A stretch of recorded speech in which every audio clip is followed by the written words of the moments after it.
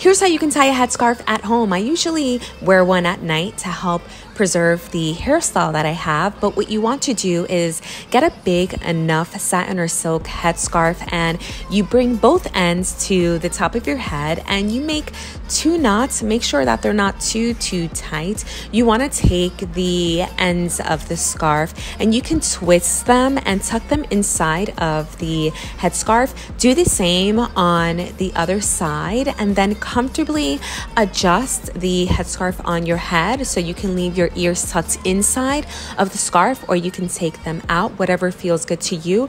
But this is pretty much it.